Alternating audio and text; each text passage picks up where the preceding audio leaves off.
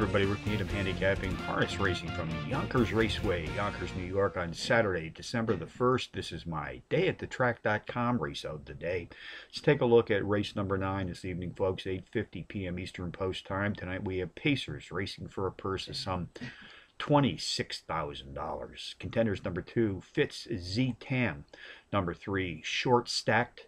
Number 8, Silent Swing. And number 4, Wayne, the lefty. Number 2, Fitz's Z Tam has hit the board in power run fashion in 3 straight starts, including back-to-back power run wins in his last 2 outings. Goes to the rolling gate tonight with the skills of driver Yannick Gingras in his bike. In the last 12 months, Gingras has posted a stellar .324 universal driver's rating, which is equivalent mathematically to a Major League Baseball player batting .324 in the same time period.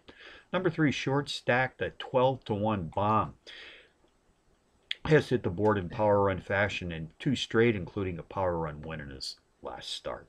Race 9 summary: number 2, Fitz's Z Tam tops the contenders list tonight, which also includes number 3, Short Stacked, number 8, Silent Swing, and number 4, Wayne the lefty, 2-3-8-4 in the 9th from Yonkers. Bonus long shots: race 1, number 3, Proven Lover, a 6-to-1 shot, qualifies as a Trackmaster Harness Pro Power Pony, comes off back-to-back power run wins in his last 3 starts.